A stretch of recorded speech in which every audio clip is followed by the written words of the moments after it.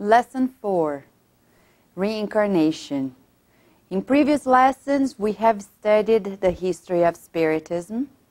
We studied the only and sole principle that is the main foundation of the Spiritist thought, which is the existence of God.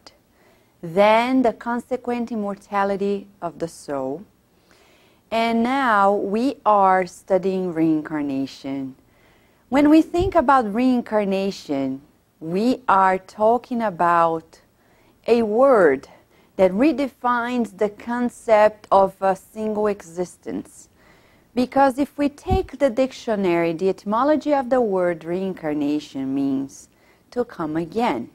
The term re means to come again, whereas the term incarnate from the Latin incarnatus means to come in the flesh, to make flesh. Carnal means flesh, which means that we are supposed to come again in the flesh, in the body. But how does that happen? Is it only Spiritism that created this? Not actually. Kardec mentioned in all of his books that Spiritism has never created anything new, but it put together knowledge, the wisdom of the universe that we come to know in many different philosophies in one single compacted group of principles, well organized, that offer a framework that shall help us live a better life and rebuild a new society, a better society. And that begins with the reincarnation.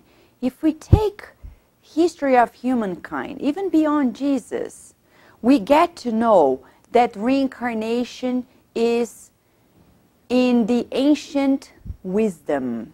Ancient societies such as the Egyptians, such as the Greeks, such as the Romans, they always talked about reincarnation. And here we are to bring it back to our modern times and see how this can be a consequence of divine justice.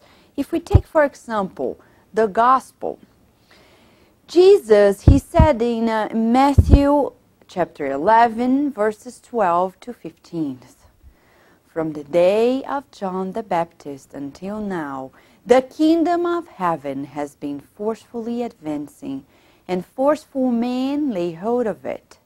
For all the prophets and the law prophesied until John, and if you're willing to accept, he is the Elijah who was to come. He has ears. He who has ears, let him hear."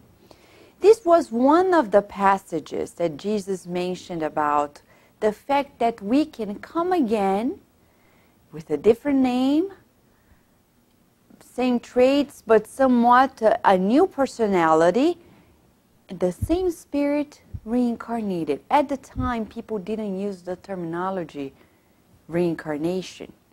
It is a somewhat modern terminology, as much as, for example, Spiritism. When you see the word Spiritism in the Bible, it wasn't created before 1857, when Kardec was the first one to create this word, Spiritism.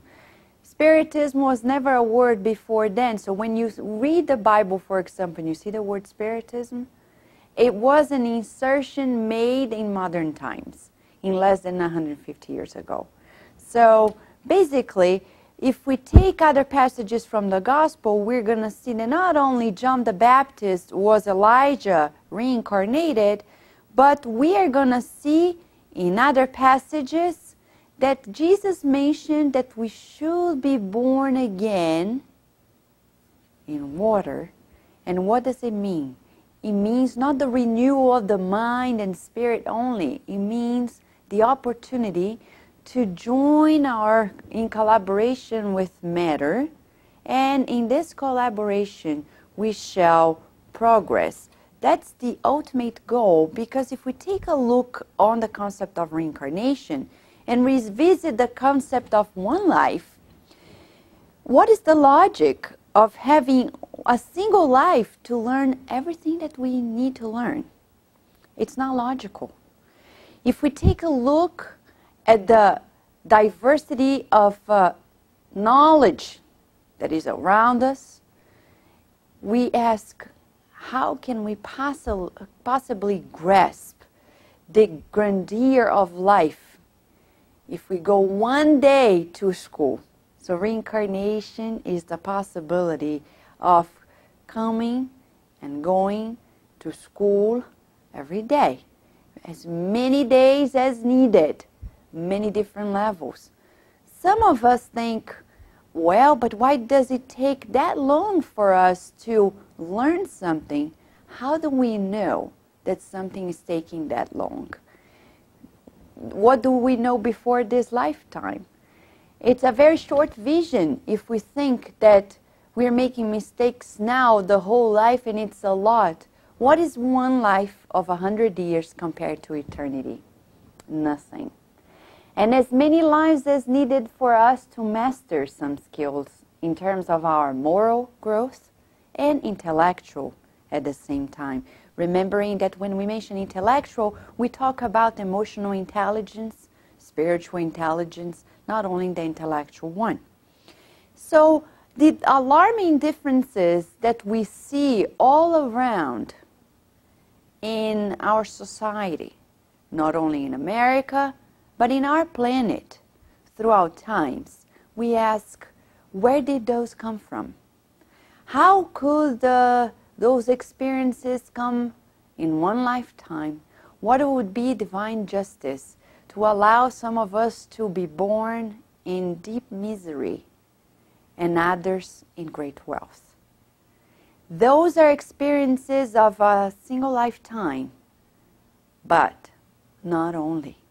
It's one experiencing many.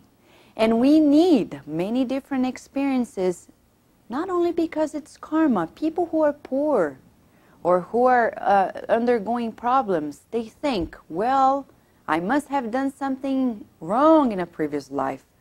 Not necessarily. Some of the experiences we undergo are a needed experience, so we learn how to be more patient, more faithful, more tolerant, kinder, loving, gentle, and also to exercise our intelligence, because we need to progress. Not all difficulties we experience is the result of karma, of the law of action and reaction, as we say in Spiritism. And that's the reason why we say the only way to understand alarming differences and the way that we would learn new lessons and repair previous mistakes would be if we had different opportunities, which is only and solely logically explained in the plurality of the existences. When we talk about reincarnation, we are talking about God's justice and mercy. Despite what many people say, some people, they don't like the concept of reincarnation because of their pride. They don't like the fact that we could be born in a different country, in a different circumstance, among different people, and they're very stressed out by that concept. But not because the concept doesn't exist, because it gives us a different dimension of life.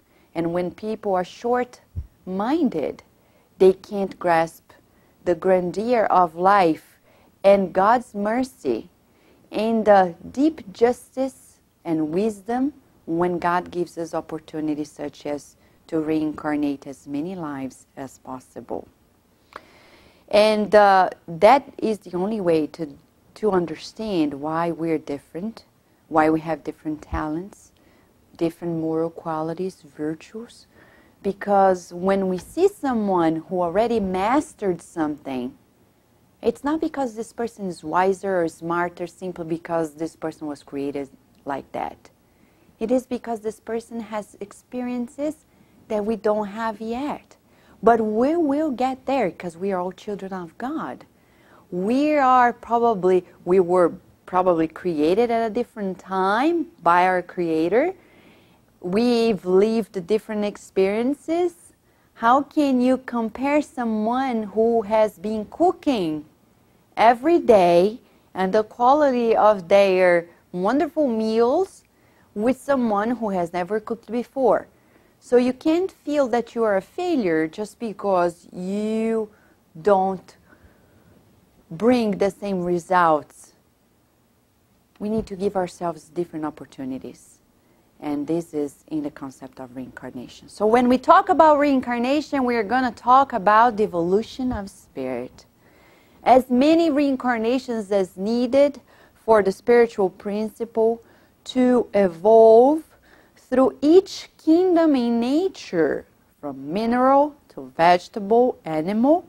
They also have spiritual principles, not souls though, although they have perispirit.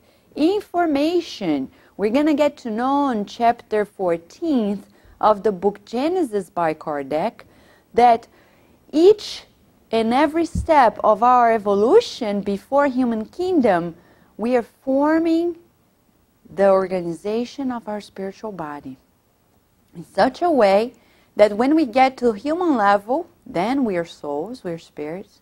We already have, as we say, a human spiritual body. In that sense, we never regress. That's when people tell us about metempsychosis. Metempsychosis, my friends. The concept that we may reincarnate in an animal's body is an absurd. Because based on the concept that we only progress, how can you store all those memories, all those big gigabyte files in our spiritual body, and then come back in bodies that were one step before us and live in an animal's body? It's impossible, because logically speaking, we're talking about a mind system that holds a dynamic, a frequency of thought that would burn, literally burn, the system of the body of an animal, because it can't hold that capacity. Our human files don't run in the brain of animals. It's a different step. It's one step before where we are. So it's the same as nowadays we talk about computers, our hard drives. If you are talking about an XP system, files that run on XP or Windows Vista nowadays, and then you try to run those files in a previous version, it's never going to happen, because the capacity cannot hold the system cannot hold the capacity that we are providing at this time. So we never regress. We bless the animals because they are evolving, but we are just saying that once we are in the human kingdom, we can never go back and experience lives in the animal kingdom. It's only forward, always progressing. Remember, animal evolution, spirit evolution, human kingdom evolution. So what is the aim of reincarnation? Why do we need to reincarnate? In the Spirit's book, Question and Answer 167, we got to know that one of the first aims is to purify ourselves. And then we ask, oh wow, purification, what is that all about? Actually, the root meaning of the word purification means opposite of selfishness. It's not about being dirty and getting ourselves clean. No, we are not dirty, we're not dirty. We are evolving from being a selfish, self-centered person to becoming more centered in the community's needs, the overall needs, not only ours. This is why we need to come back as many times as possible in the flesh to learn how to be less self-centered. Be centered, mindful, but not self-centered. We need to be loving-centered. We need to be compassionate.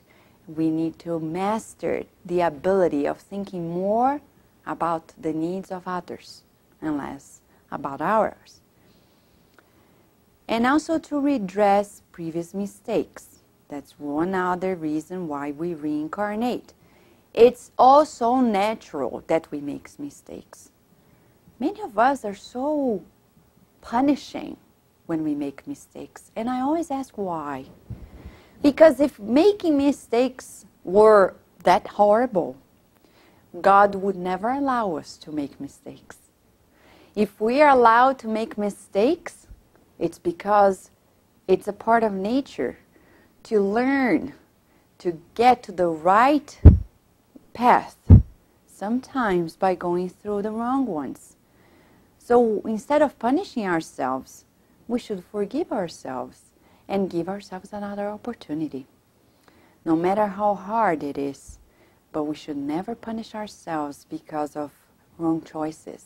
They were not wrong. Once they were thought to be right, and now we are redressing them. And we reincarnate to affect human progress, to progress. There is no other way. So when we reincarnate, we say, this is the way we reincarnate. We can never forget that every time we as spirits, connected to our spiritual body, named perispirit in Spiritism, when we are about to reincarnate, the perispirit of each one of us connects to the first cell in the human body at conception time. At conception, we have the connection of the spirit with matter. And in that regard, the perispirit's immersion in the vital fluid, this vital energy that gives life to matter, grows and gradually materializes itself in such a way that we get a full materialization of the spirit in the flesh. So many of us are like, oh, I want to see phenomena, I want to see materialization of spirits. There you go. Every time a baby is born, boom, you have the materialization of a spirit. So no big deal, because we're spirits connected to matter. And that connection happens at conception. The implications are that whenever we make an abortion, we are cutting that opportunity short for that spirit. Again, no judgments, just facts. And of course, if you know anyone who has made abortion, what is the solution once they find out that they have cut short the opportunity for those spirits to reincarnate? Have other children, adopt them, or love the children of other people.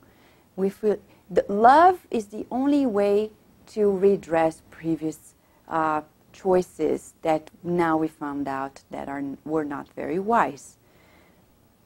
What are the evidences for reincarnation? Many are they. Past life readings, hypnotic regressions, déjà vu, dreams and nightmares, illnesses and drugs. How many people, when they get ill, what happens is that the body gets weak, and the perispirit, when the body is weaker, it expands the spiritual body. And in the spiritual body, we're going to see very soon, holds the memories of all lives. And when our perispirit is expanded, then what happens, some memories pop up. And then some people, when they are ill, you talk to them and you say, oh, they are hallucinating, they are talking about things that don't make any sense. Well, actually, some memories from previous lives are coming to the surface. Some drugs can actually induce that kind of state. Sometimes when we meditate, we can have some flashbacks or strong emotions. Like sometimes we are among relatives and we're talking to them and you say, why did you say that to me? And they say, I don't know. It just came out of the blue. And there you go. Strong emotions can induce that state of, inducing past lives memory. And spontaneous flashes can happen to all of us. And as Jan Stevenson said, previous lives experiences and those memories can come up especially in young children. And this is one of the books we recommend by the Dr. Jan Stevenson, Where Reincarnation and Biology Intersect. He brings a lot of scientific studies on birthmarks, like this case, this man, when he was a teenager, he had a birthmark on his chest, and the memories confirmed that in a neighbor city, he was actually the man named Maharam, who had been shot exactly at that point and had the same history. They didn't know each other, of course, because one was dead before the other one was born, but Jan Stevenson very thoroughly investigates the case and shows to us that deep in our biology, we can have the footprints of previous lives' memories. How can we explain that? Only if we have a spiritual body. So the spiritual body, or our perispirit, which envelops the spirit, that's why it's named perispirit, it's connected to our physical body, and it's actually in the perispirit where we store all of our memories, as Leon Denis says in his book.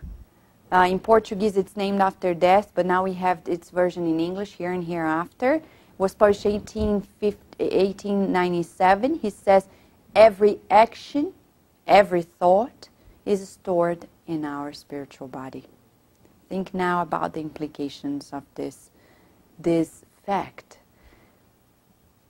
So each reincarnation is certainly a fresh start. So that's why we place a lot of importance on childhood. And humankind is just finding out the reasons why it's so important to redefine our lives when we are just born. The life that just comes in a baby form is fresh, open. The body, the brain is plastic, meaning it's moldable. Anything that we teach our children later, it's going to have great impact in their adulthood. We ourselves have done research at that level at the University of Maryland, and we found out that actually our biology is greatly impacted by simple things we do in critical time in our first years of life. So in that sense, we would like to remind everyone that each and every reincarnation is prepared in the spiritual realm by good and caring spirits. There is, as André Louis says in his books, there is an institute in the spiritual realm that takes care of the planning of each and every reincarnation. Sometimes people who are reincarnating are aware of it, others they aren't. And in that regard, during the time that we are in the spirit realm awaiting a new reincarnation, we are in the state of what we call errant spirits. And not meaning that we make mistakes, we're just waiting for a new opportunity. During that time, we may make courses, we may undergo trainings of different kind to make sure we succeed in our next reincarnation. But remember, my friends, despite all of it, we grow slowly, gradually. There is no jump in nature. We don't jump from one degree to the next. We grow little by little. We wish sometimes that we would just skip one step and go to the next one, but it doesn't happen. So in that regard, the implications of reincarnation are so many. It is so beautiful to recognize the implications of living many lives. It actually strengthens family ties. Many people think, oh my gosh, what about my loved ones? What's going to happen? Nothing. We're just going to be strongly attached to one another in a loving way, even if we are born in different familial groups. We're expanding our family. We are engendering a universal love through reincarnation, as the Dalai Lama says, and we're going to learn more tolerance, knowing that there is no racial differences.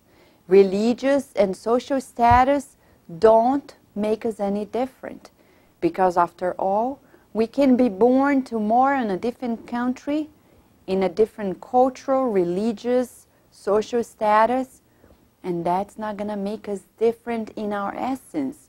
It's going to be a needed experience, so we grow and expand in our spiritual awareness. So it truly brings a sense of brotherhood, as Helena Blavatsky said, and raises the sense of renewal. And actually, when we have the true meaning of reincarnation inside of ourselves, we elongate the time sense, meaning that when we undergo problems in this life, we're going to feel, well, they're just going to pass. Why am I going to trouble myself that much with these problems? So reincarnation is truly a very uplifting concept that Spiritism and other philosophies brings to us. And this is how we ended the lesson number 4, awaiting for a new opportunity to deepen this concept on reincarnation.